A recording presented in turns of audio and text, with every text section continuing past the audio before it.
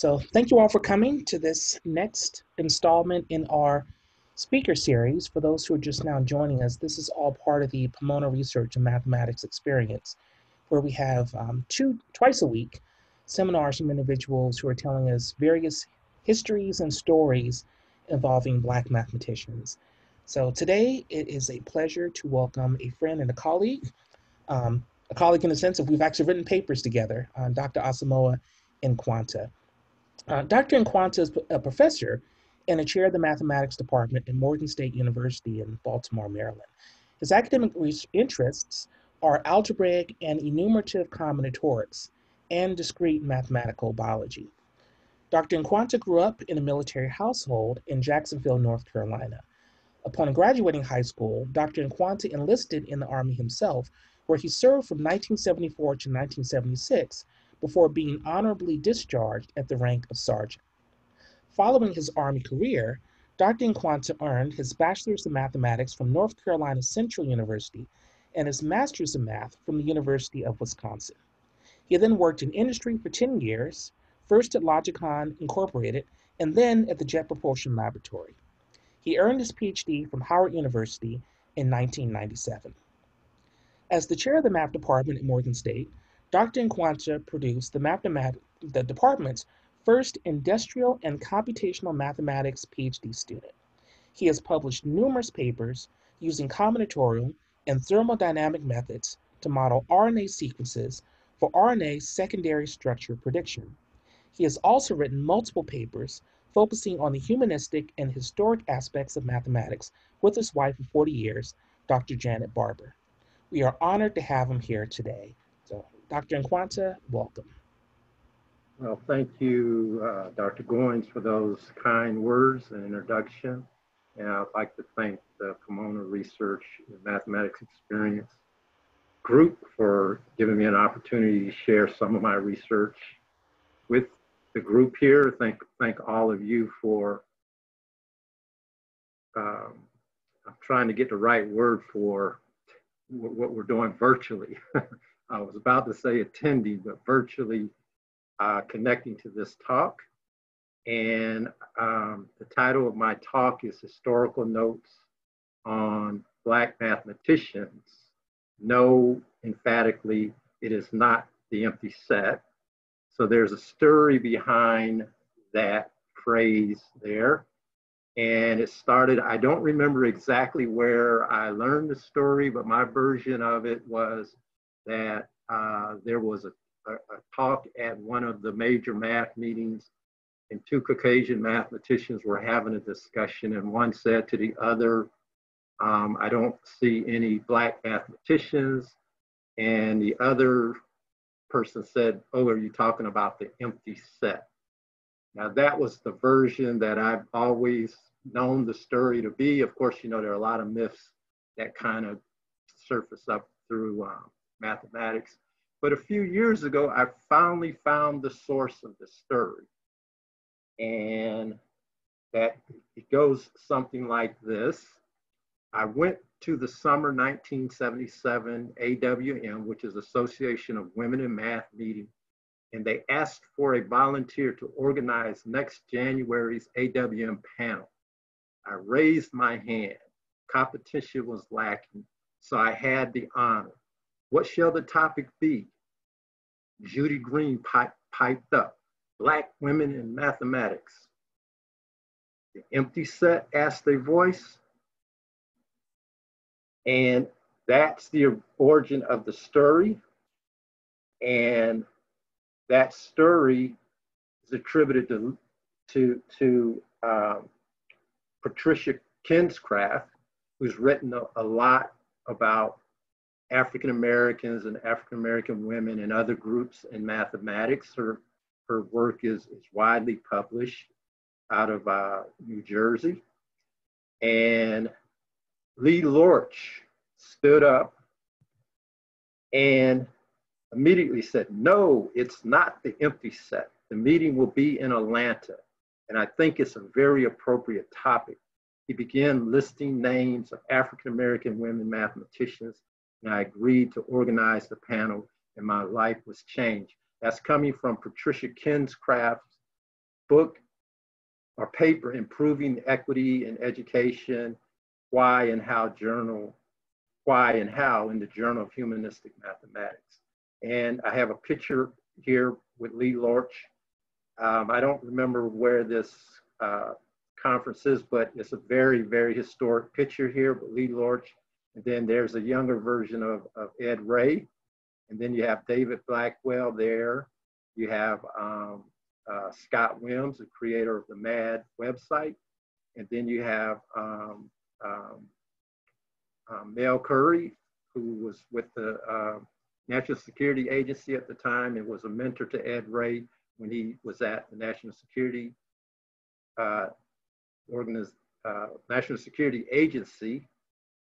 And one of Howard's professors there, Isom Heron, who left Howard when I was a student there, and he's now at RPI.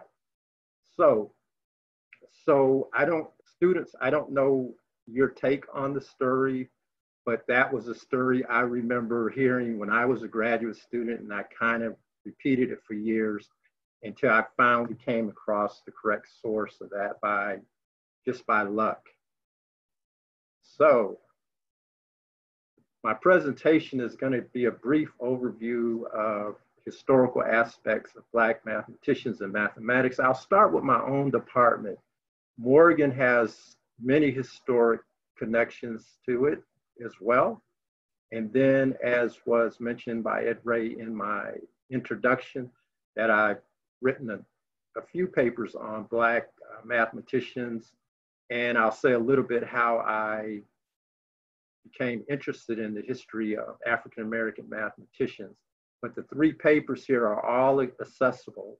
The first paper here, I won't say a whole lot, but it will come up in the talk about African-Americans and the MAA, which was written with my co-author, Janet Barber. And then there's Benjamin Banneker's original handwritten document, Observations and Study of the Cicada, and then Episodes in the Life of J. Ernest Wilkins, Jr.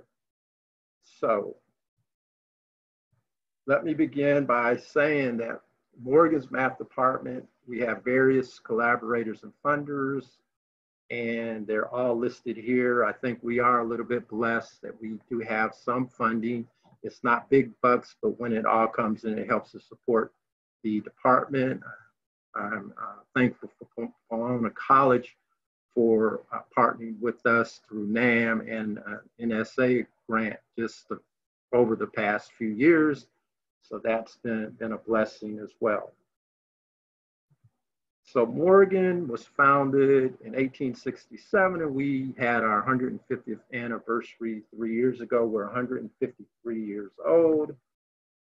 We are currently a research high institution, and the goal of Morgan is for us to get to R1 level, very high research level. And students, what that means is, like in the state of Maryland, a very high research institution is like Johns Hopkins or the University of Maryland at College Park, where the teaching load of the research faculty is usually one course a semester, 2 courses max a year, where at other institutions, it varies from 3 to 4 courses a semester, and it's very tough to do research.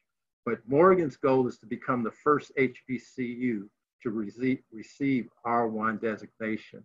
Other R2 designated universities are universities like Howard University, Jackson State, North Carolina, A&T, University of Maryland at Baltimore County, schools like that. We were designated by Maryland's state legislators as a preeminent public urban research university. Now, what does that mean? Preeminence for providing higher education and graduate study in the Baltimore area with mission of instruction and research. And I've included it. I don't know, do I have a hand where I can kind of direct you where I am in the slides? Amy, is there a hand that I can Yeah, grab? we can actually see your cursor moving on the Oh, screen. if you can see my cursor, then perfect. Okay. I put this part including nurturing of students because for a long time I was struggling with what is the preeminence? And then it dawned on me one day, for the role that we have with nurturing our students and preparing them for the workforce and getting them out. So this is the preeminence that is associated with this designation as given by the state of Maryland. We established our industrial PhD program and our actuarial program in 2009 with no additional funding, and we sustained and grown those programs very well. I'm going to jump back to 2016, and Morgan was designated as a national treasure. And what we mean by a national treasure is that that is a place or a property that is very important to the nation and is preserved. And Morgan and one other HBCU are the only two known national treasures, the other being Howard that I know of. So we received this designation.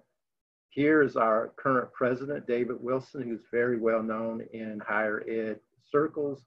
This is Mfumbi Nkwesi, who's one of the Board of Regents, and he currently took over for Elijah Commons as a congressman in the state of Maryland.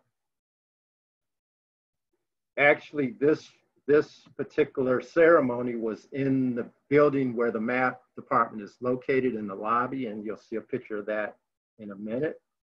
I just want to say that the department's mission is to provide a supportive environment for learning, which facilitates both the professional and personal growth of our students and our educators.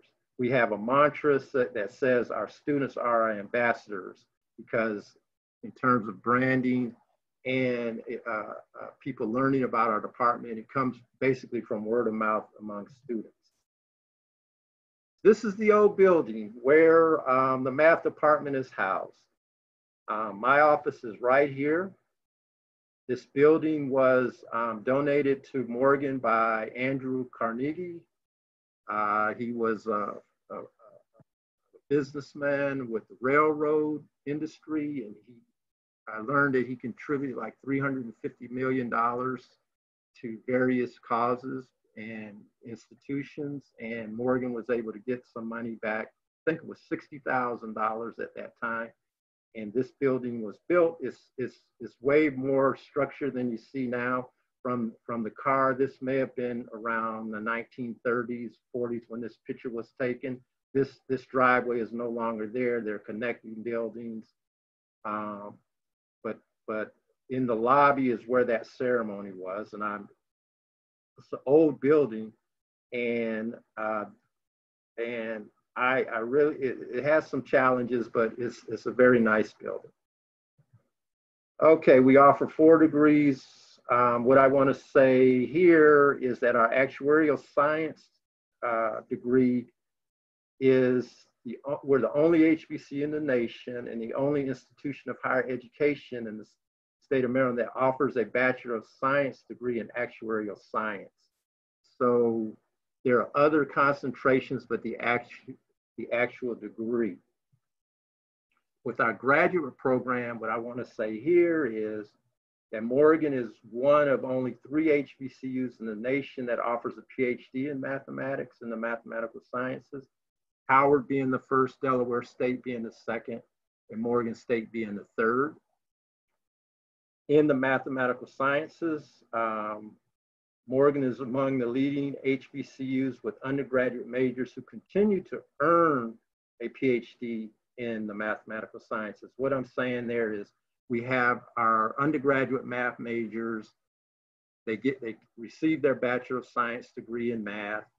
Then they go on and they eventually get a PhD, not necessarily from Morgan, but at any institution across the nation. It could be in math education, it could be in data science, it could be in mathematics, pure math, applied math, and Morgan is very high on the list for producing African Americans who are getting PhDs in math. What I have down here from 2017 to 2019 are former undergraduate students that received their doctorates in the mathematical sciences. Here's a picture of 4 young men from 2014, they all graduated as honors. The two on the right here to your right are actuarial majors. This is a math major, and this is a computer science major, and they're all doing quite well. These are the two young men that were on the right receiving their actuarial awards. They're in the actuarial, in the financial services field, and they're doing quite well. And for this particular slide, I just want to point to the fact that the question is what is it that we do well? Well, our slogan is grow the future, leading the world. That seems like a very, very challenging kind of statement, but growing the future and leading the world in the sense that in what you're doing, wherever you are, you're contributing to the future and to the world. And we take students where they are to where they never thought they would be. And what do we do? What are we known for? Well, there was the Morgan-Potsdam model, and this name was given for a method that was developed by Dr. Clarence F. Stevens, who was at Morgan at one time. Actually, he was actually the first official chair of the Department of Mathematics at Morgan. And he refined what he started at Morgan in terms of his Morgan or Potsdam model at the State University of New York. And that is a teaching method that is very popular today. There's Professor Stevens on Morgan's campus. He lived to be 100 years old. He passed away a few years ago. This is his wife. I met his wife on the phone some years ago when I was doing some research on Marjorie Lee Brown, who was the second African-American woman to receive her PhD in math at Michigan, and they were all at Michigan at the same time. The four men in the back are students of Stevens at Morgan. There's Art Granger, who passed away a few years ago. There's Earl Barnes, Sylvester Reese, and Scott Wilms, and they were all students at Morgan at the same time. They came in as, I know the three here did, Scott, Earl, and Art came in at the same time. They were all freshmen, math majors, and they were all very competitive, and it was just amazing listening to their stories about their interactions in the classroom and how they were competitive and getting through their degrees and moving on into their careers. Another Morgan giant is Dr. Walter Talbert, who was chair of the math department after Stevens. And he was instrumental in helping to organize the National Association of Mathematicians. Stories about him is that he would be at the board lecturing, and he would start with his left hand writing, and then he would switch to his right hand, and the words and the symbols were just as if it was one hand. He was ambidextrous with the way he taught. And there's also Gloria Glimmer. She was a student at Morgan. She received her BS in mathematics from Morgan under Stevens. She was the first Black female on the board of governors of the Math Association of America. She was the first woman to give the National Association of Mathematicians Cox Address. So her connection, I've never met her, she's still living, but she was the first of two math-related articles published by an African-American woman in A-level journals. She published these papers while she was a student at Morgan, and to get a paper published in the Proceedings, which is a very prestigious journal, and the Pacific Journal of Math is a very, very good honor, especially at that time. We're talking in the mid-50s, and she co-authored those papers with Luna Maishu, and I'll say a little bit about him in a minute. Another historical tidbit is that in 1955, Morgan hosted the sectional meeting of the MAA. And a few years earlier, Howard had hosted the MAA sectional meeting. So these two universities, Morgan and Howard, go down as being the first institutions to host the MAA meeting. I don't know where the hosting of the first AMS meeting was held. Maybe some students who are interested could research that area. And I don't know if anybody has any questions, or do we just keep going, or Yeah, I'd say for now, go ahead and keep going. We're going to ask for questions at the end, and I'm monitoring the questions okay. right now as well. Okay, thank you very much. Okay, so back to the big three, as I call them. What is Morgan known for? The big three, Earl, Art, and Scott. Again, they all received their PhDs relatively close. And here in 2014, they're receiving the NAM Lifetime Achievement Award. And I recall about a year ago, 2 years ago, I asked my president, I said, what is it that you expect of your math department? And he looked at him and he said, well, I know there was a time when Morgan was all over the newspapers for achievement in math.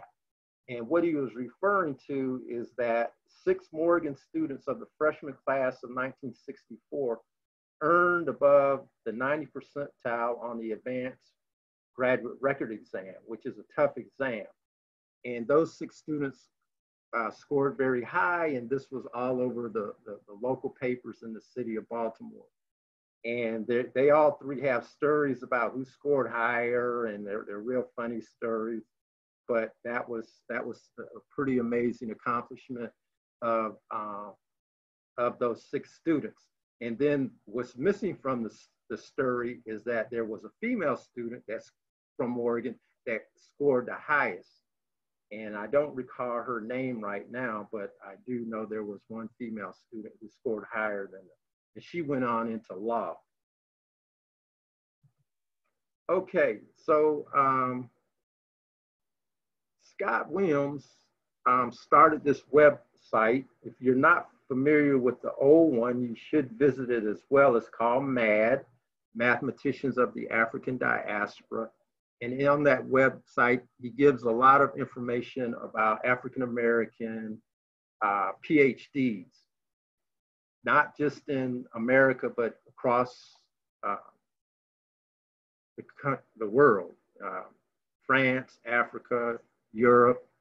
And that website was his first effort in terms, well, what I really want to say is that he funded it himself, and he maintained it. And now there's a team that's developed a new website, which Dr. Goins is part of. And that new website will be launched in maybe a few months or a few years, not far from now. I'll just say it that way.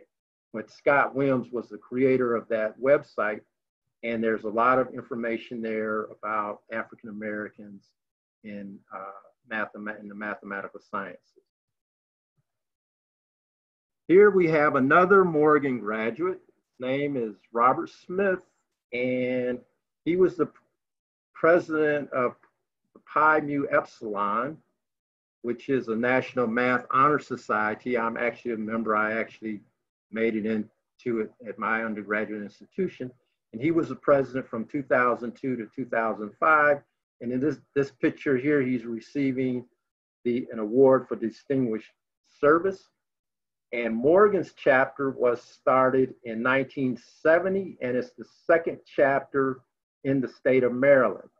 Another good project for students is, if you're interested in where African Americans are, look at other HBCUs and see where their chapters started.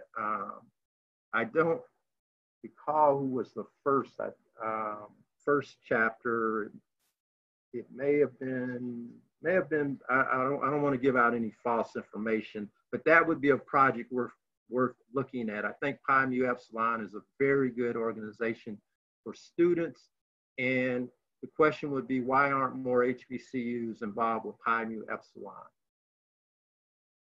So our student chapter is called the Maryland Beta chapter.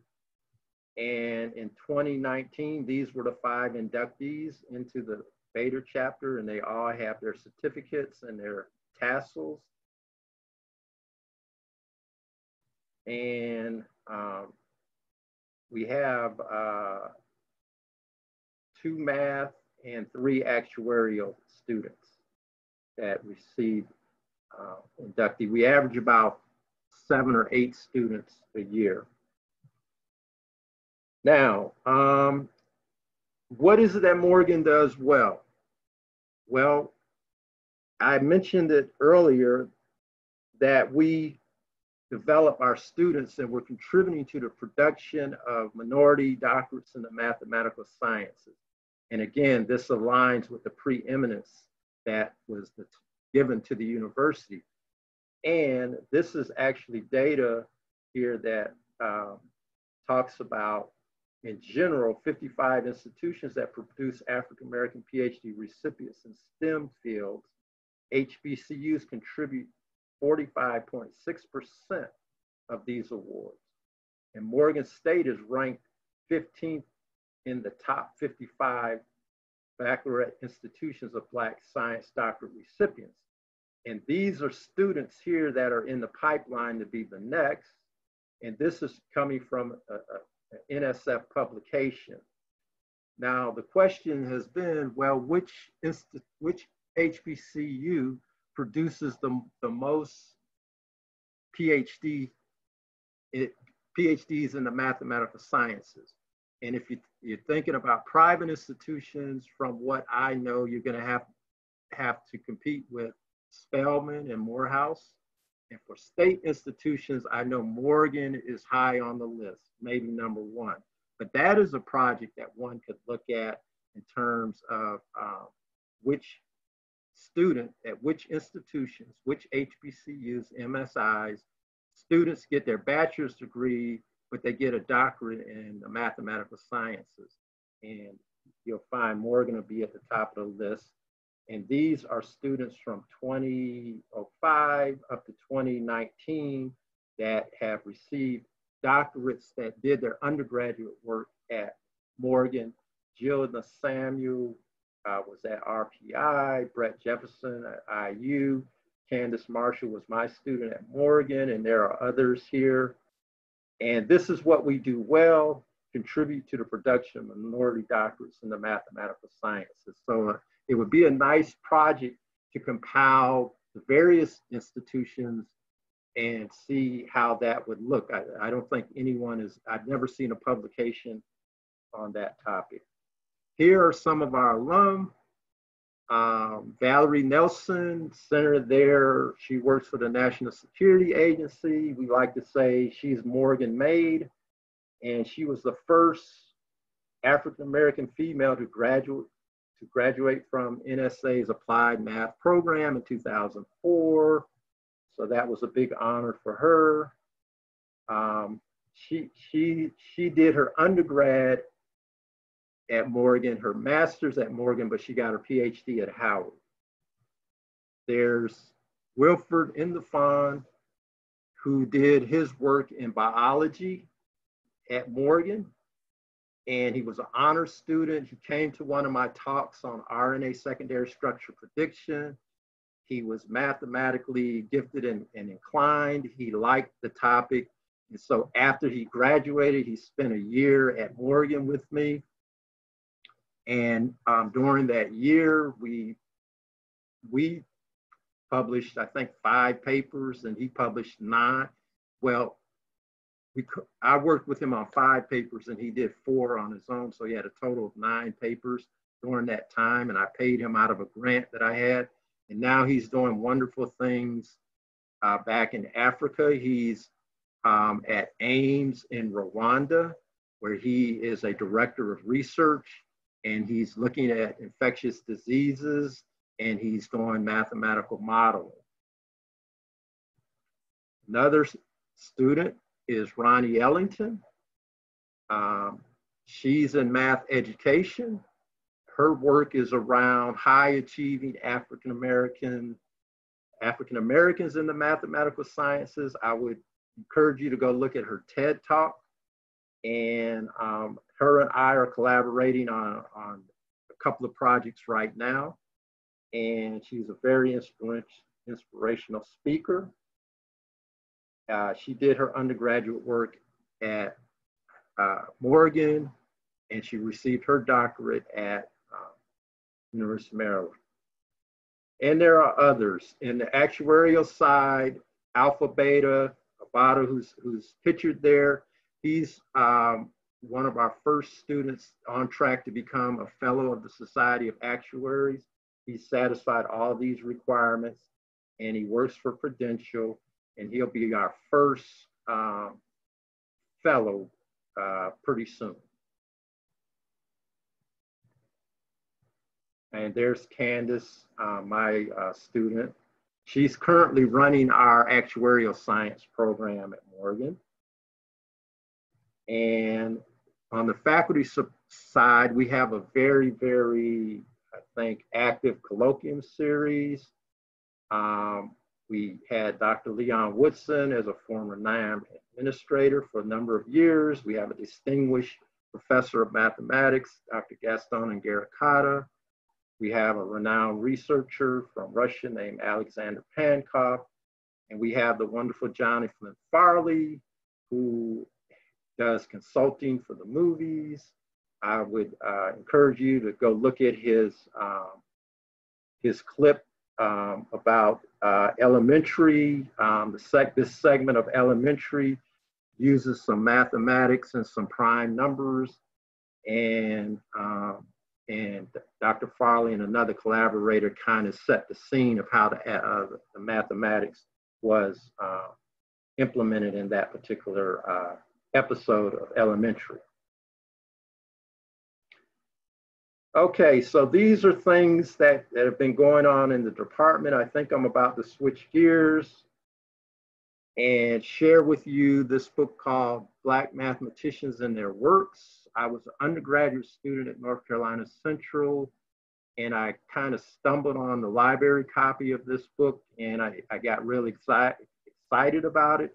And that is how I learned about all of the mathematicians I mentioned before: Scott, David Blackwell, Stevens, and others. And I was able to purchase a copy from Dr. Gibson at the time. I just knew she was one of the co-authors, and I wrote all the co-authors, and she was able to sell me a copy of the book for like $12 at that time. I think if you go on Amazon, it's much more than $12 these days. And this is a review of that particular book. And I'll just read this part. These contributions, already noteworthy in themselves, are outstanding in view of the obstacles of their authors had to overcome. And that's such a true statement here. I mean, we're going through some challenging times even right now as we sit, but you go back into the 20s, the 30s, and 40s with discrimination and becoming a high productive research caliber mathematician, not being able to attend meetings, not being able to network, however, still being able to be successful. I think that was very, very, very, very, very good of mathematicians from back in that time. And another research project might be due for another kind of volume related to, as a follow-on to Black mathematicians and their works, that was published, in the 70s, 80s. And in that book, I learned of J. Ernest Wilkins Jr. Um, I'm not going to say a whole lot about him. I'll just say that he received his PhD at 19. He started college at 13. Uh, he went to study at the Institute for Advanced Study for a few months. He grew up in the Chicago area. He has papers. There are papers and notes on him at the Institute for Advanced Study, which helped us write our article about him, episodes in the life of J. Ernest Wilkins. Here's a little caption here where he was described in the national newspapers as the Black Genius. This was in Jet magazine in 2007. He also joined Tuskegee Institute, and I want to say a little bit about Tuskegee because there's some stories to be found related to Tuskegee Institute as well. And he worked on the Manhattan Project. However, he did not know he was working on the Manhattan Project when he was working on that after he graduated from the University of Chicago. So what I want to point out here is some of the other people that were listed in that book, Black Mathematicians and Their Works. There was Clarence Stevens, who I already mentioned, Walter Talbert, and Scott Williams. But I want to say a little bit about Luna Maishu. He was a professor at Morgan in physics and math during this time period, and he eventually became the president of Delaware State University. So if you start off as a research mathematician, you can eventually become a president of or chancellor, former chancellor of University of Maryland College Park. Brett Kerwin was a research mathematician as well. But what was new and found out a few years ago that he was a Tuskegee Airman. This is Dr. Luna Maishu. And I don't think much has been written on him, his story. That's another project that one could develop. And here he is in his Tuskegee Airman uniform. These are his two daughters, and one of the daughters is the current, or maybe was a past president of Delaware State. I don't know if she still is, but they didn't even know that he was a Tuskegee Airman.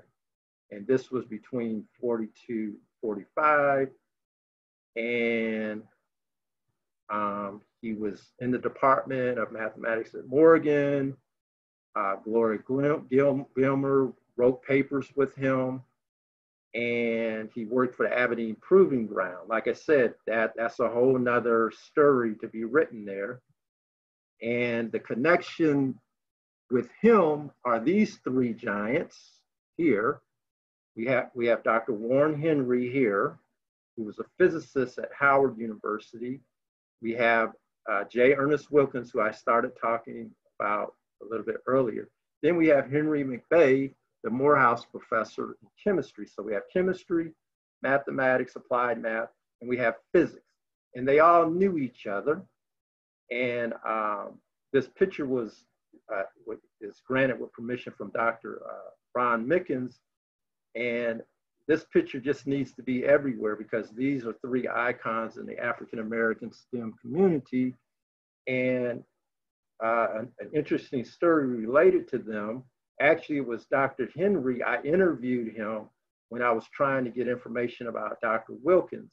And Dr. Henry was the one that recommended that Wilkins come and join Howard University at that particular time. But the story here is that they're all graduates of the University of Chicago. Henry in 41, Wilkins in 42, and McBay in 45. What was that like? Three Black men on the University of Chicago's campus. Did they know each other? Did they? I'm pretty sure they did, but we don't have the story. We don't know what that story is. And at that time, the University of Chicago was very open for African Americans to attend, and they had a high granted a high number of PhDs to Blacks in science at that time.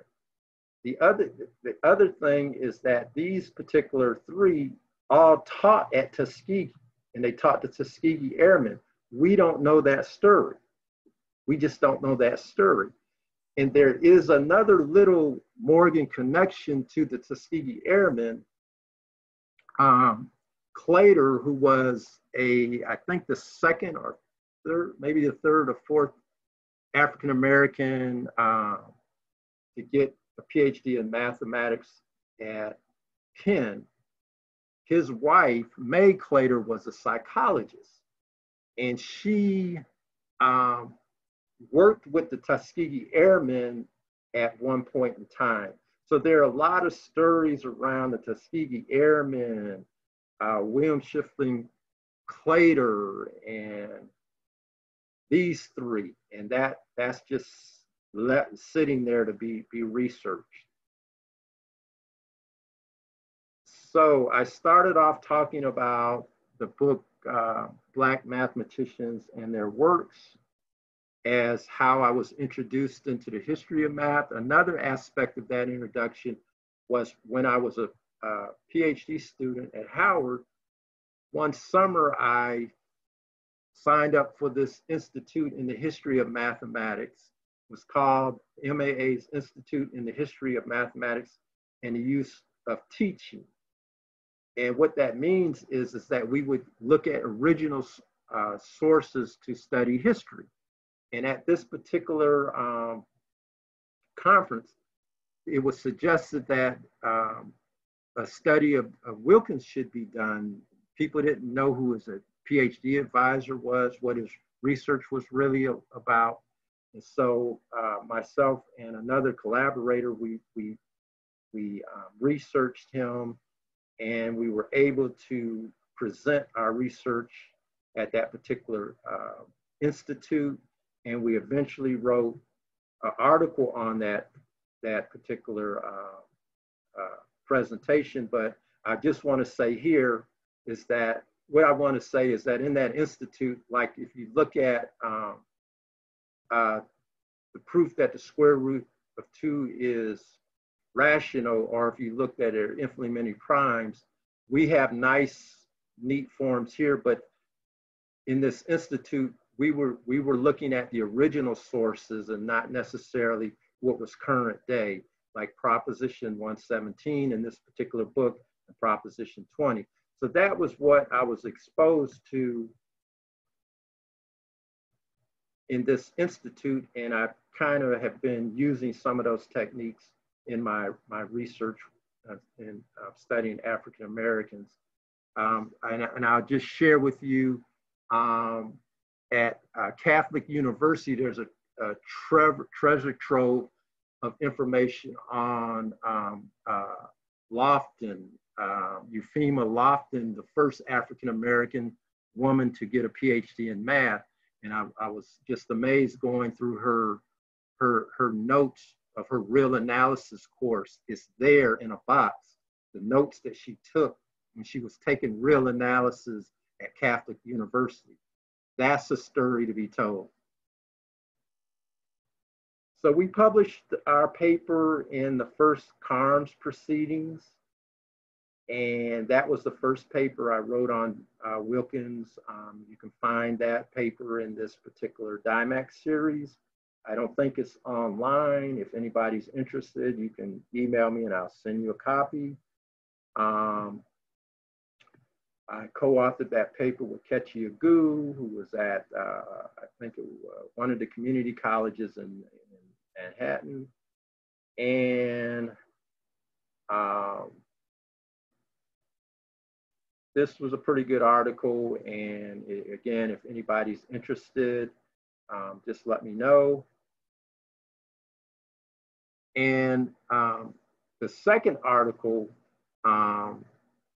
led to further research, and these are topics that we did not discuss in this particular paper. Here, we talked about his work a little bit. We talked about a lot of the awards that he received, you know, he was a genius, that he was a ping pong champion, that he was Phi Beta Kappa, that he was, you know, started school at 13. I mean, started college at 13, got his PhD at 17, those kinds of stories. But these were stories that we didn't put in that paper, and I wrote about later with my co-author, Janet Barber, that he was a child prodigy. He was part of an IQ study conducted by the educational psychologist, Dr. Martin Jenkins. That's a story right there by itself. You have Jenkins and Wilkins. Jenkins, who eventually became the 7th president of Oregon State. He received a BS degree in engineering from Howard. That's a story that's just waiting to be told. And here's a picture from one of the yearbooks at Oregon, where Martin Luther King is receiving an honorary degree, and Martin Jenkins, they're on their way to commencement. So again, putting all this together would make for a nice story. So Martin Jenkins published this paper called Case Studies of well, I like to use the word Black children of the IQ 160 and above, and this is published in this particular journal, Black Education. And you can find this article in 1943. And I'll just read this part here. The study herein reported has its origins in an experience of the writer in connection with an earlier study of gifted Black children carried on in Chicago, Illinois. In that study, 2 children of extremely high IQ were identified, one of IQ 200 and one of IQ 163. Wilkins was the IQ 163. There was a young African-American girl who had a higher IQ than Wilkins. And I remember Wilkins telling me that that was the smartest person he had ever met. And if we look at, you might not can read this here, but this table has the 2 Chicago children. And of course, they can't give names. Here is the young lady, young girl with her 200. And this is Wilkins, even though their names aren't there, but this is really who they should be, because I know Wilkins' father was an attorney and his mother was a teacher, but we know nothing about the young lady who was part of this study. So that's interesting in itself. So this moves me to CARMS now, the Conference for African American Researchers in the Mathematical Sciences. That's where I first met Dr. Wilkins. And these were the 3 originators of CARMS with others, but there's Dr. Will Massey. He is the one that's been running CARMS for the last 25 years. There's James Turner at Virginia Tech, and now our retired professor, Raymond Johnson. So they actually started the first CARMS, and I was a graduate student at Howard, and I went to that first CARMS, and I was very excited when I arrived there.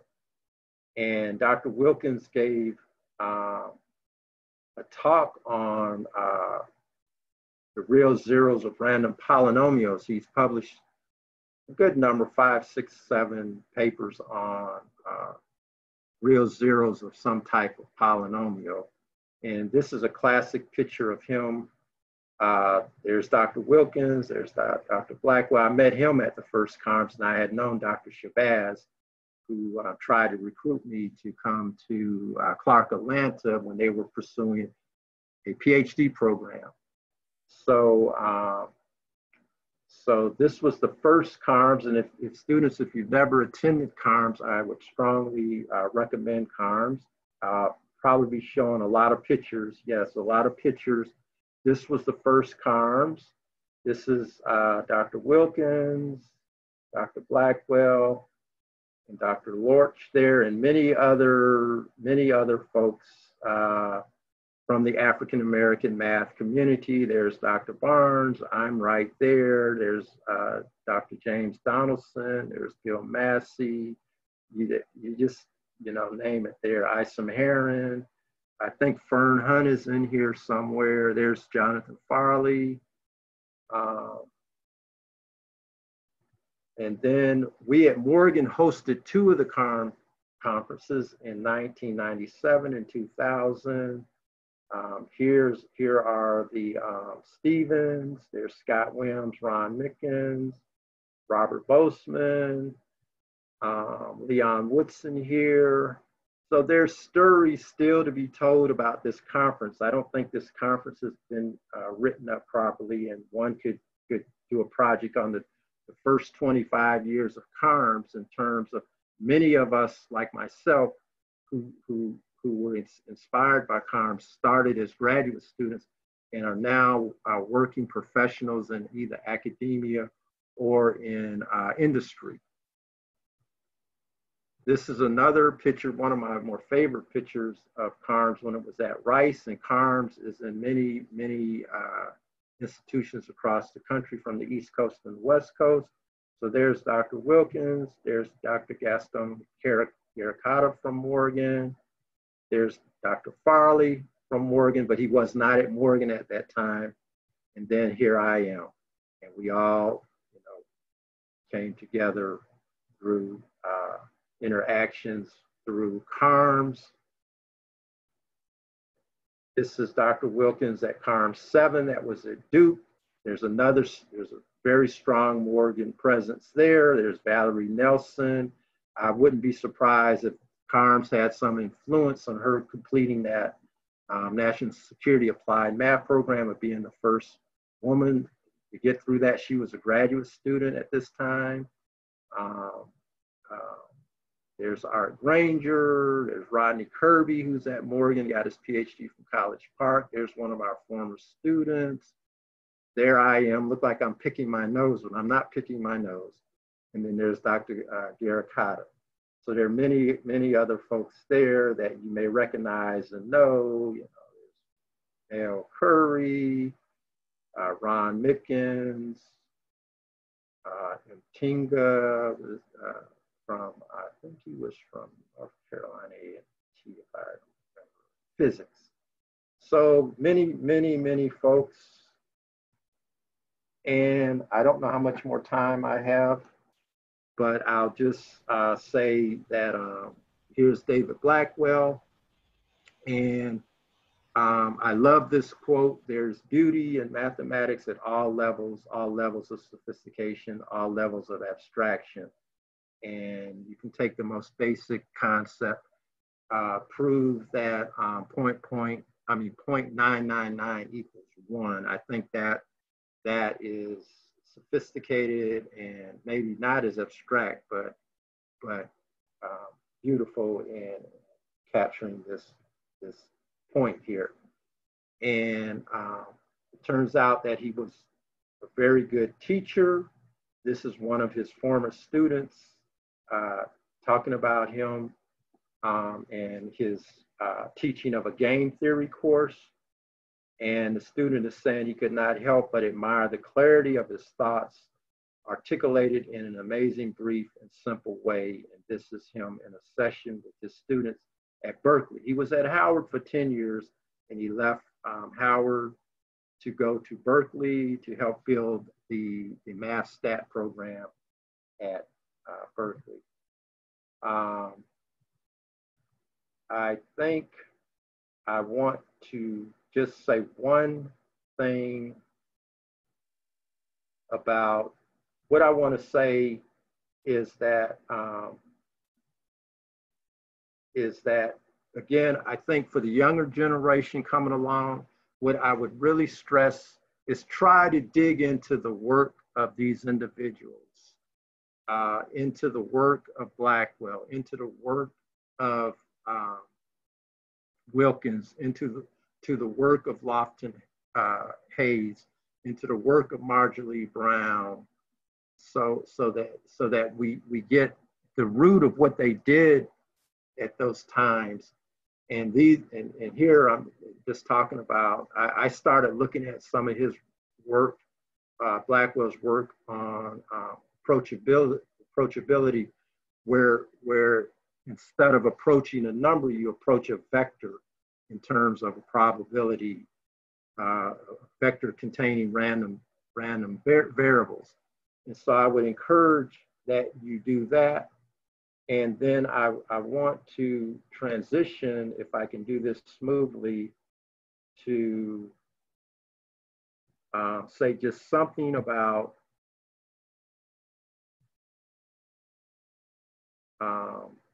do you see this on your screen? Benjamin No, Banneker? no, all that we see is the PowerPoint. Okay, how do I switch? Yeah, you may have to Uh, stop sharing your screen and then share a new one. okay, how much time do I have? I'll say maybe another 3 minutes or so. Okay, then that's enough time to make my point.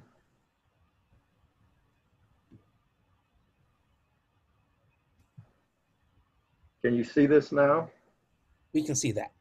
Okay, yes, this is a paper co-authored with Janet Barber about Benjamin Banneker and his original handwritten document on the study of the cicada. All these things are known about Banneker, as a mathematician, astronomer, scientist, known for his wooden clock. He did not produce the first clock, but he did produce wooden clocks. He did land surveying of the District of Columbia and his famous letter on human rights to Thomas Jefferson. So all that's well known, but what really wasn't well known was his study of the cicada. And that's a picture of him there and of what we believed he looked like. And this is a quote of what he wrote in one of his journals. When the cicada would come and they would go away for 17 years and they would come back, and he studied 5 life cycles of the cicada. And he's saying, I like to forgot to inform that if their lives are short, they are merry, they begin to sing, to make a noise from the first they come out of the earth till they die. The hindermost part rots off, and it does not appear to be any pain to them, for they still continue singing till they die. And he wrote this in his journal here. This is one of the original journals of his that's in the Maryland Historical Society, and it's translated here to what he was talking about. And what he was talking about is for those 17-year periods, the cicada would come back. So the second year they came back, then the third year they came back, fourth year and the fifth year, and he recorded all of that information. And we know today that the cicadas reemerge in prime numbers, but no one really knows why. They reemerge in the prime numbers 13 and 17. And so there will be if you live in the state of Maryland, you will be swamped with cicadas next summer. So I wanted to end with just saying a little bit about Benjamin Banneker, and thank you for your attention. Yeah, thank you very much, Dr. Nkwanta. That was a really fascinating talk. I really love the fact that you touched on so many different people, kind of woven their stories together.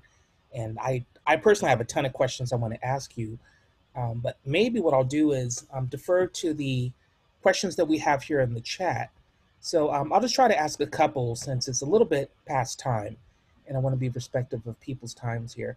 One person, Nevin Eder, asks, how do you go about finding these lost stories? For example, the identity of the girl with the IQ of 200.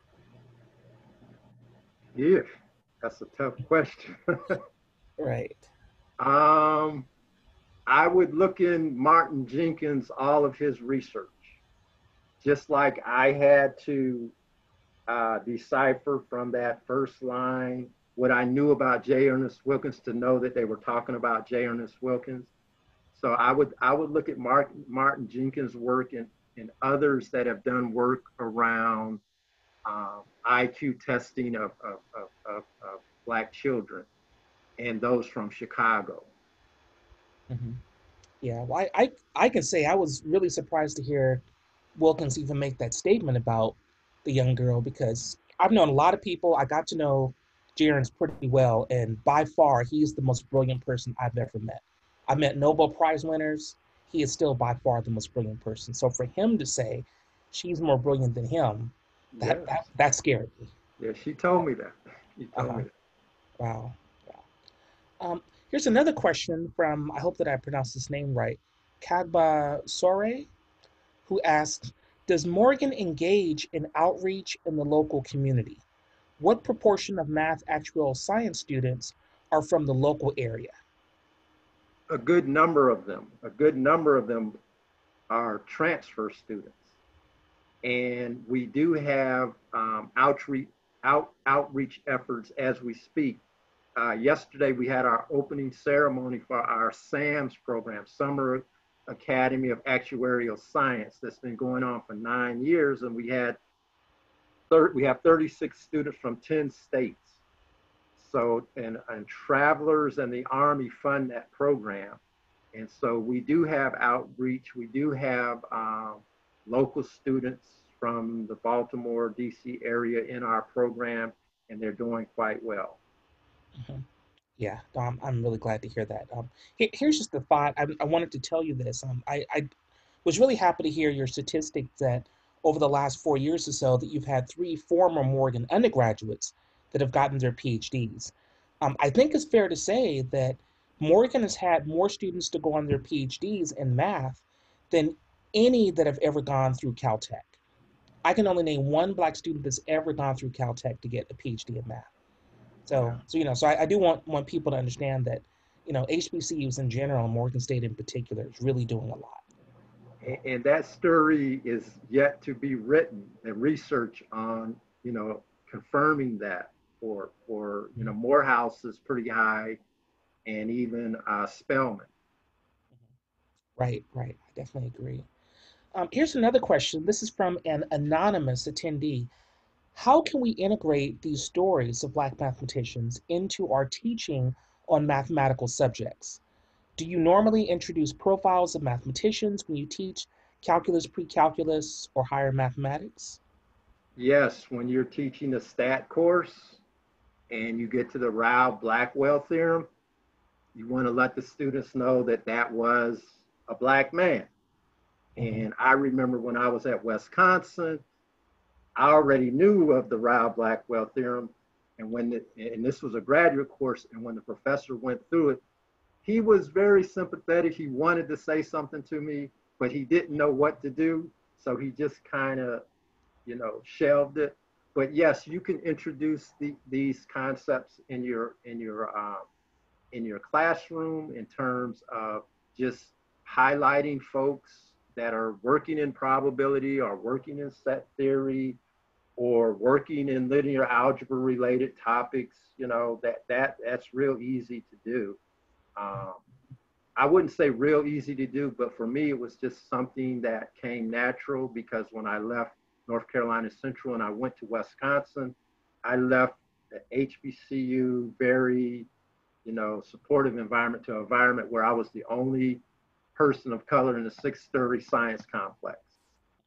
And so I really appreciated it. So I kept digging and digging and digging. So you really have to just do some deep research on your own, and it'll come to you. It'll come to you. You'll see ways to do it. And it even goes further back to the ancient Egyptians. I mean, you start with the 0, 1, 2, 3, 4, 5, 6, 7, 8, 9. That's attributed to the ancient Egyptians, and you can find that in a sarcophagus and at the step pyramid where it's known. I even show that to my students. Mm-hmm. Right. So I wanted to ask you about this. We have a couple of questions here in the chat. You mentioned that when you went to the University of Wisconsin for grad school, that you left the HBCU environment. There's a couple of questions here. I'm going to try to combine into one. One is from Megan Hodge, who says that she's a junior mathematics major at Spelman College. She asks, what general advice would you give to undergraduate students who are pursuing a math degree?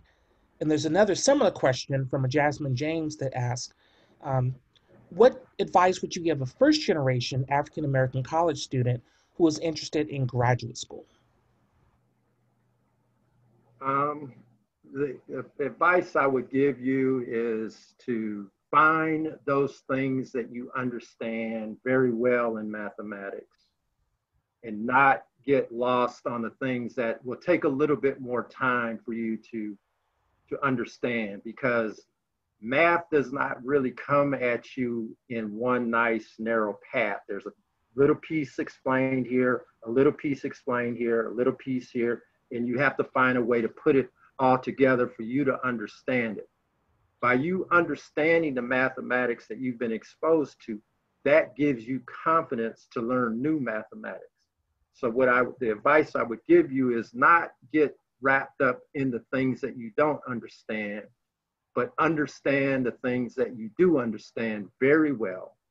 And if there's something you don't understand, go back to find the root of what it is you don't understand, and take it from the root and build it up, because all it is propositions, lemmas, definitions built on top of each other part. And once you bring that all together, you'll be able to understand and build the confidence. Once you have the confidence, one thing I could say about Howard University, what they did for me is that gave me the confidence. Whatever math I want to learn, I feel like I have the ability that I can go and learn it. So Right. once you have that, you're going to be on your way. Mm-hmm. Right. Yeah. No, thanks for that. Let me ask one last question here from the chat window, then we'll call it a day. Jayla Langford asks, what is the best part about working at Morgan State? Producing that first PhD student. Mm-hmm. That was, I cried, because that's why I stayed. I was in industry. I left industry and I came to academia because I wanted to, work with students and show a path. And so I've been at Morgan 20 something years now. And I didn't know that was going to happen. It just sort of happened. And that's the answer there. But in general, all of the students, I have another PhD student right now who's doing very good work. She was a CARMS winner last year for her theory poster. And so that's my joy in working with the students. Right, right, yeah. Well, we need to wrap it up there, but yeah, thank you very, very much. I have always been impressed with you. I've always loved chatting with you. So you've definitely been an inspiration, and Well, thank I you do so appreciate very everything much. you've done. And thank you to all the students and all the others who participated. And thank Amy for all the technical work with helping to set this up. Thank you all. Have a good evening. All right, thanks. Good night.